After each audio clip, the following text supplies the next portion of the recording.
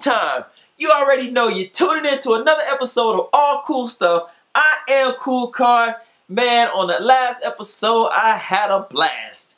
My man OJ, aka Fresh O Jizzle, stopped in to show you guys how to ride a hoverboard. He also had me on that thing, jamming, getting down, rocking. You saw me. You know how I do my thing. But it wasn't all that lovely, really, because I almost bust my face. When I jumped off, I thought the thing was chasing me.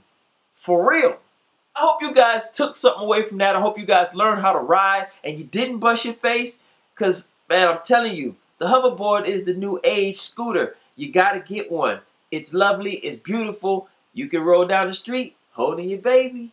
Nah, I wouldn't recommend it. We are going to jump right back into the month in review of March 2016. I got news for you. Cool things went down in March, especially at the end of March. So we're going to jump right into it. Now, the first piece of news I want to jump right into is Apple is actually teaming up with will.i.am from the Black Eyed Peas to do an app show.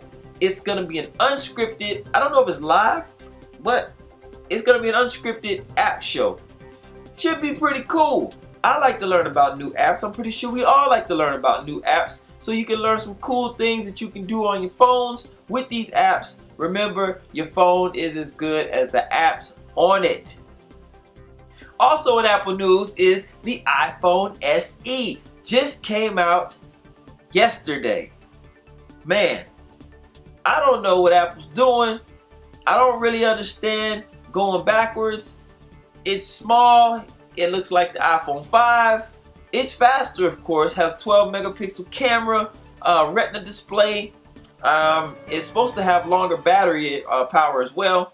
But, you know, hey, I support anything Apple does because I know it's going to be innovative. I know it's for a purpose. It's for a reason. They must have people out there that still want those small candy bar phones. Well, there you have it. You got it now.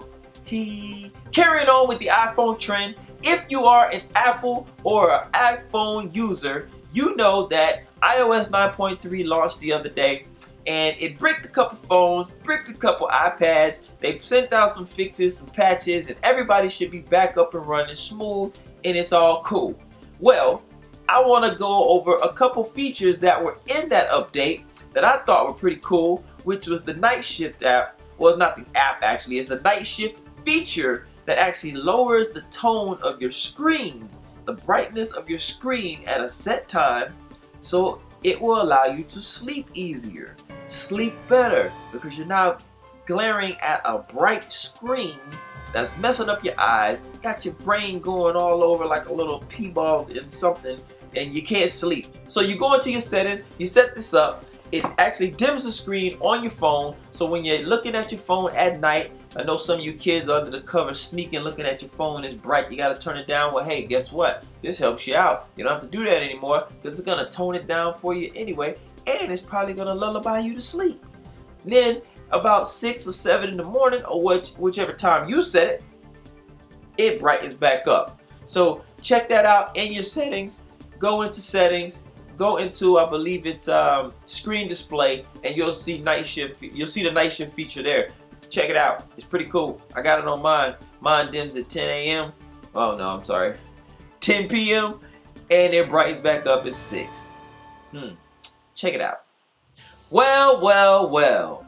What do you know?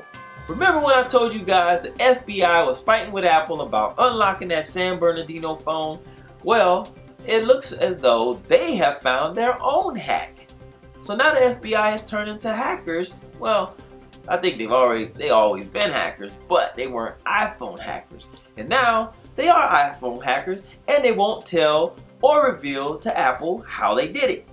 So now fans of Apple and smartphones are in an outrage and an uproar because now we feel unsafe. We feel like our privacy can be violated even more so by the FBI because they can hack our phones, get our information, probably without us knowing. And there you have it. We don't know how they did it. They did it, and now they're also talking about unlocking another smartphone in an Arkansas double murder case. I think 2 teens murdered a couple of some sort. They have these cell phones, they couldn't get into them. Well, guess what? They're about to unlock a phone now. I don't know. Man, Instagram continues to innovate. They continue to give users what they want. They are now going to implement longer videos. You can now, well, you will soon be able to use Instagram and record a 60-second video. Man, this thing is getting crazy. Vines, you are really in trouble now if you are still around.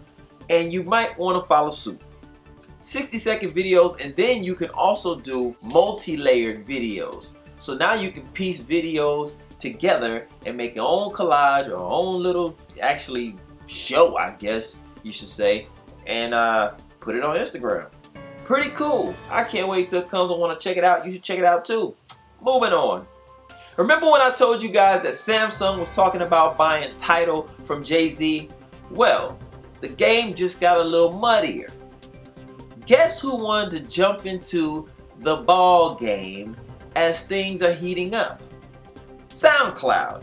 SoundCloud has always been free, has always been a great platform for artists to go on there, put their music on there, showcase their talents. You can hear B-side cuts that were not released by the label or just mixtape songs that you probably never heard. So now SoundCloud wants to, not really want to, they have implemented a subscription service that you can pay for and get premium music. Now I don't know where this premium music comes from because their whole model was just unreleased music, B-side, mixtape, whatever, street albums, the whole nine. So I don't know where this music is coming from, but it is premium music. It's going to be $10 if following the model of everybody else. $10, you can get that premium service. You guys may want to check it out. I don't know about it, but I think I'm going to stick to my Apple Music. Holy crap! You can now make video and voice calls using the Snapchat app. Woo! Yes. You can now make video and voice calls on Snapchat. It's crazy. Everybody's going to video and voice calls, which is pretty cool. And they added 200 new stickers that you all can go and clown with and post on Facebook and look like cats and bats and rats and whatever. It's foolish, but it's cool. Gives us something to do, right? Go check it out. But you should definitely check out the video and the voice calling. See what the quality is, because I know a lot of software, a lot of apps offer it now. I haven't tried it out. I'm definitely gonna go try it out, but it's probably good. Snapchat, the Snapchat team seems like they're on their P's and Q's, so go check it. So Netflix finally admits to throttling their data, throttling their movies, throttling AT&T and Verizon customers so that they don't go over their data caps. Well, I guess you could say they're doing them a favor, but isn't that kind of shady? I would think so. I would definitely think so. I think it's real shady, as a matter of fact, but at least they're admitting it. They're coming clean, but it doesn't make it right. It doesn't make them right. I don't know how Netflix users feel, but I don't know. What else are they doing? Makes you wonder, right?